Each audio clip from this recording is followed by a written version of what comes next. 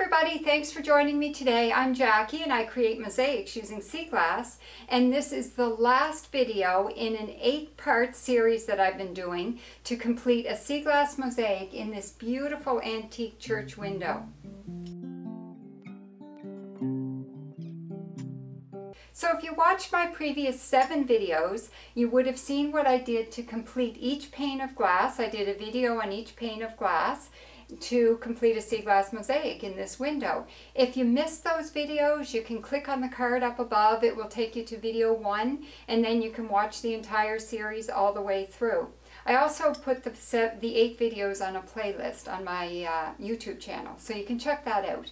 So in this video, I'm going to do the very last section of glass, and then I'll do the big reveal and show you the entire window finished all together. I hope you find it really helpful and that it really encourages you to work big when it comes to working with art and doing art with your sea glass. So my last pane of glass in this 8-pane church window, and it's not a very big pane of glass. It's only 8.5 inches wide and 10.5 inches tall, but because it tapers like this, there's not a whole lot of glass space to fill, so it shouldn't take me too long.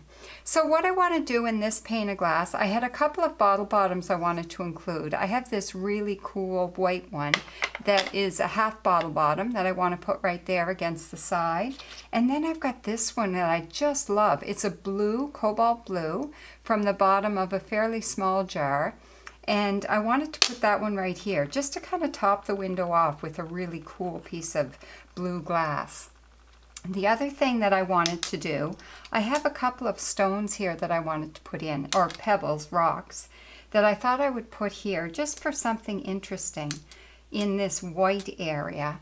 And the reason this is kind of interesting, I want to show you that these 2 rocks and this piece of milk glass here has some UV quality in it. So if I shut off my light and I shine my UV light, you can see that piece of milk glass shines really cool, and those 2 rocks have a bit of a pinkish hue to them.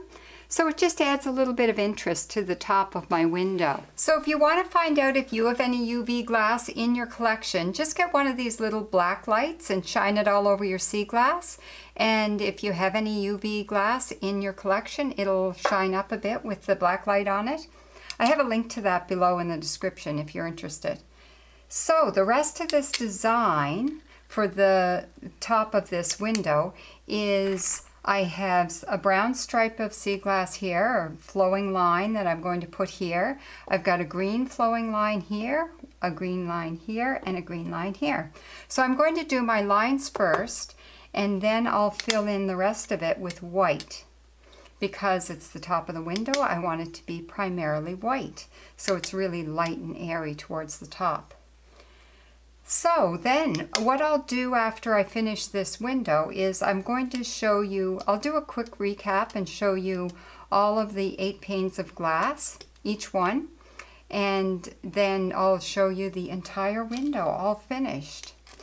So if you've watched the other videos that I've done in this series, you'll notice that I've done a lesson every day. I call it the lesson of the day, where I've tried to focus on one thing that gives you a little bit of input on design ideas and what you can do to enhance your design, make it more interesting, or how to do particular techniques that might be helpful for you or that you might be interested in. So my lesson of the day for this pane of glass is that the sum of the whole is greater than the sum of the parts. Aristotle said that years ago, and I think that whole concept that the whole is greater than the sum of the parts is really why mosaics work. Because if you look at each individual piece of sea glass, you probably love all of your pieces of sea glass. They're all so interesting. But it's when you put them together in a mosaic, you can look at each one of those pieces of sea glass and say, yeah, I love that piece of sea glass. But when it's together in a mosaic, it's really spectacular. So to me, that's why mosaics really work. It's because the whole is greater than the sum of the parts. So I want you to look at each of my panes of glass, and you realize that each of those panes of glass make the sea glass really come together to be greater than the sum of all the parts in that pane. And then each of the 8 panes of glass really come together to be greater than any one pane of glass by itself. So, lesson of the day, the whole is greater than the sum of the parts.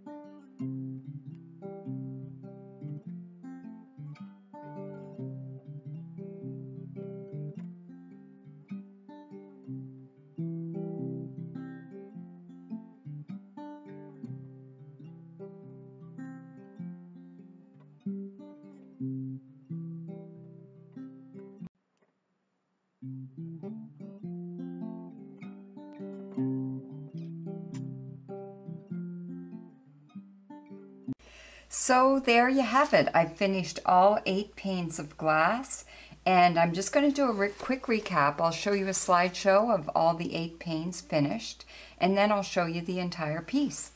When you're looking at the panes of glass that I've already finished, if you think, oh, I'd really like to watch the video on that, I have all the videos on a playlist on my channel under Church Window, so you can just go to that playlist and watch them if you'd like.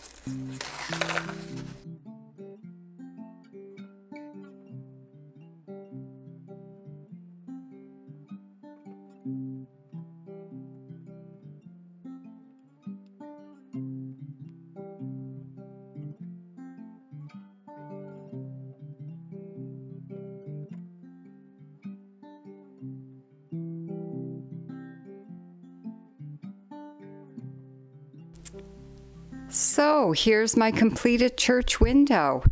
When I stood it up and took a look at the whole thing together, I'm really pleased with what I see. I've achieved what I set out to achieve in the sense that I did an abstract design that's got a lot of interesting detail in it, but isn't anything in particular. And my whole aim to start more dark towards the bottom and then get lighter as you go towards the top, I think I've achieved that fairly well. And it's got so much interesting detail in it. When you stand back and look at it, this is the overall effect that you get. But when you go in close, you can see all those interesting details that are in every pane of glass. So I'm quite pleased with the end result. And when I flip the window around and look at it from the back side, from a distance, it looks really cool. You don't have all the close-up that you get from the front side in terms of having the sea glass right in front of you. But it's still, you can see the pattern on the reverse side. And I just wanted to zoom in here and show you that I put a label on it. It says hung in St. Mark's Church, 1879 to 2015 in Burton, PEI. It's good to label your windows if you know where they came from and what the history is on them.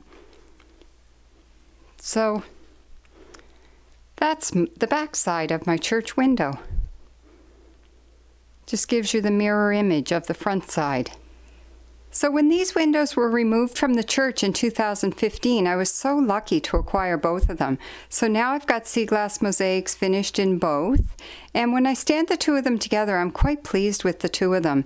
The one on the left I call Tree of Life. So I've decided to call my abstract piece Tree of Life 2 because it does kind of make me think of a tree of life. It's just more of an abstracted version. And I'm quite pleased with the two of them showing together as two different versions of a tree of life. So thanks very much for joining me for this video, and maybe you've joined me for all 8 videos, and I hope you found it really interesting and you've learned quite a bit of the different lessons that I've shown you on each video. And I hope that it's been very inspirational and helpful. So until next time, happy sea glass hunting.